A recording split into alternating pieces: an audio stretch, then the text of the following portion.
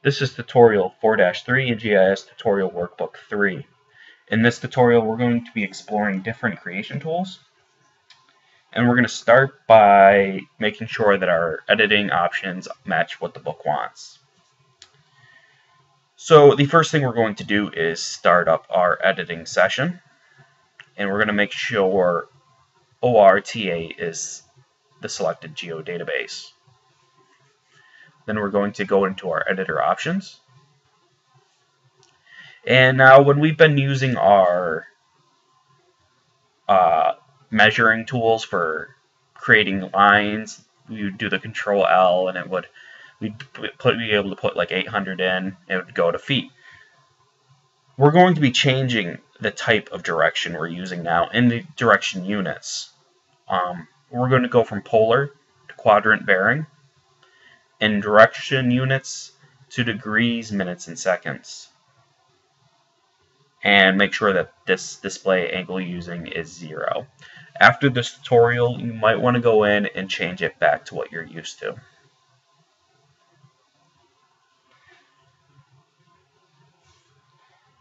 Okay, and what we're going to do is we're going to start creating a train station right around here. And this is a survey point. So what they want us to do is select our buildings and pavings, choose polygon. They want us to put our first point right here. Then just stretch it out a little bit, because you don't want to be right over the vertex, because if you are, it'll ask you to delete it. So just click somewhere over here. And what we're going to do is directional length, or you can do the Control G, whatever you prefer. And as you can see now, it's not just a number, but it has, south, so something coordinates, and then west. So we're going to change it to south, or S67 12. So I'm going to change that 5 to a 12. 47. So yours should look like that.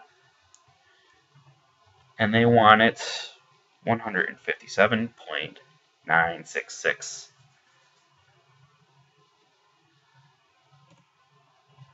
Okay, and it placed a point right here. Now what they want us to do is they want us to remove our initial vertex, because that's the surveying point, I guess. That's where the person had his equipment and did a survey and was like, okay, that's where we want the first point. So what we're going to do is right click on that point and just delete it. And we still have our second one where we want the building to start. So what we're going to do now is we're going to use our parallel tool, which is in our feature construction toolbox up here, and it's this guy right here. And we're going to use the rail line. As you can see now, it's parallel with the rail line. And then you're just going to do Control L. That opens up our length, and we want it 300 feet. And then you just hit Enter. Okay, now you want to use the perpendicular tool, and you just click on the rail line again. As you can see, it goes straight up. You want to do Control L once again, and you only want it 50 feet. Now, we could do the same tools over again to make it a perfect box, but there's actually a cheap way of doing it. And all you do is right click and square and finish. So if you're using a rectangle as a polygon, that's a really easy way of finishing it.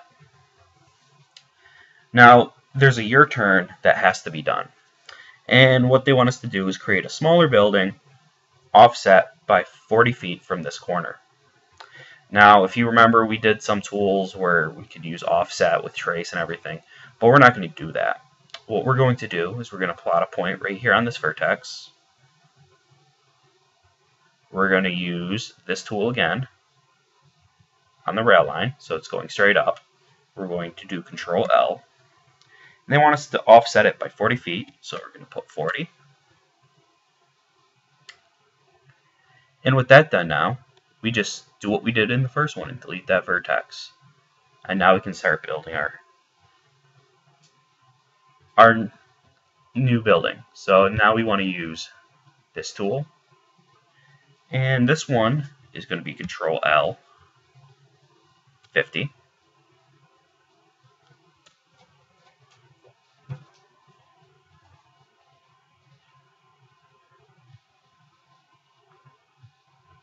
And then 20. And then we can do the square and finish. Now they want us to have us make a total of 4 of these, so we have to make 3 more. Now you could sit here and do that over and over again, or you could just copy and paste these. So this is what we're going to do. We're going to have this selected. We're going to go up to Editor. We're going to copy.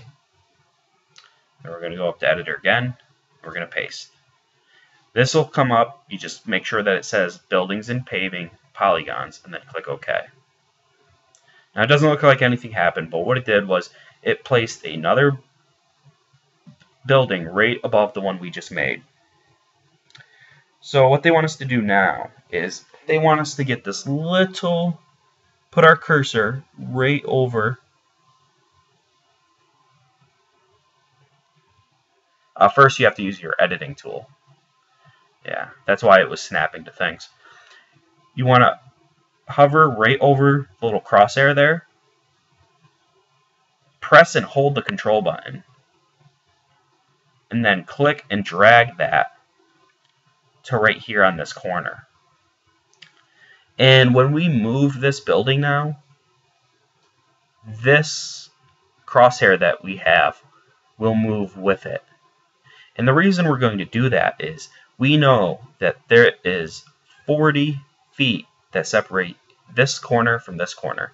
So we're going to drag this until this dot is over this corner. So just watch and see.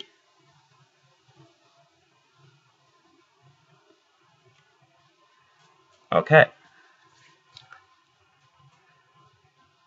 So now you could sit there and do that over again with 2 more buildings, but there's actually another shortcut we can take. We can select these. They're not selecting that way for some reason. So what I'm going to do is I'm going to come in here, open attribute,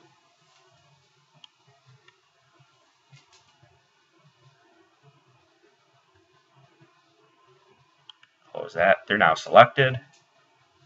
Edit, copy, edit, paste, click OK, Control, and move it down here.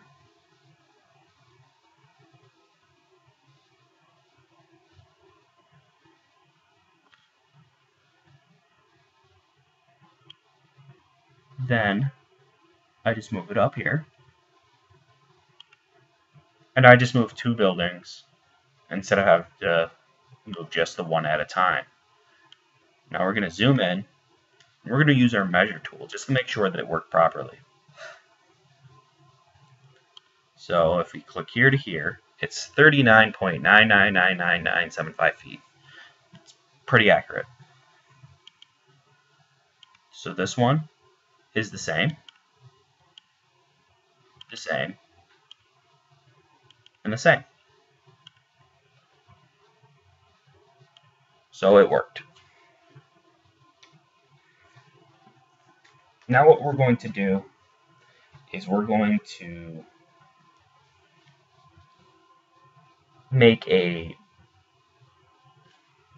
some attribute changes. Because right now if you open it up, there's nothing really here. Now you could use the editor and type things in here normally. There's actually a quicker way of doing it. So what we're going to do is we're going to right click on Buildings and Paving. We're going down to Selection, Select All. And then we're going to click on the attribute buttons in the editor toolbox, which is this one right here. And what we're going to do is we're going to click on buildings and polygon, or the buildings and paving polygon. And in description, we're going to type bus shelter. Now you're probably thinking, why am I naming them all bus shelter when that's actually the station? It's going to be quicker just changing one of them rather than all of them. Because we would do, here we have 4 that are bus shelters and then 1 station. It's easier just changing the one. So we're going to click on these, and as you can see, when you click on it, it flashes over here which one it corresponds to. The first one is the station. So we just come in here, highlight that, type in station, and we can close it now. Now if we open up our attribute table, they now have a description. So what we're going to do now is we're going to right click on buildings and paving polygons over here in the create features window. We're going to go to properties. And what we're going to do here is we're going to give it a description before we actually make it. And this will show up in the attribute table. We're going to call this parking lot.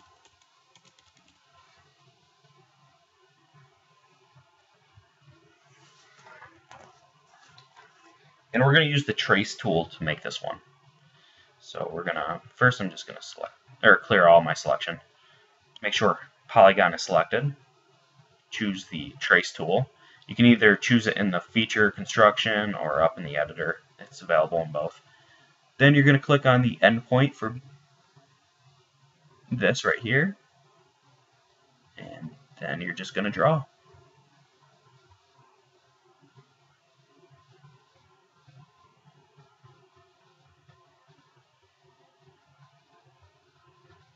And then just double click when you get to the end. Now if we open up the attribute table as parking lot. So what we're going to do now is we're going to go in and we're going to symbolize things so they all look different. So just go into properties, go to symbology, we're going to go to categories, unique values, and we're going to use description. Then you just add all values, uncheck this just so it doesn't show up in the legend. And they tell us to assign appropriate colors. So I'm going to make bus shelters an orange color, parking lots a gray color, and the station black. And click OK. Now as you can see, the parking lot is hiding the bus shelter. So what we're going to do is we're going to use an advanced method in order to get them to show. So we're going to go back into our properties, and down here we're going to click on advanced. And you're going to go to symbol levels. And you just have to check this box right up here, and now we can use things in here. What you're going to do is you're going to click on parking lot and bring it all the way to the bottom. And you just click OK. And basically what this is a hierarchy. Bus shelters now has top priority, followed by station, followed by parking lot. So basically bus shelters will be placed on top of the parking lot. And just click OK, and now they're shown. And that's it for this tutorial.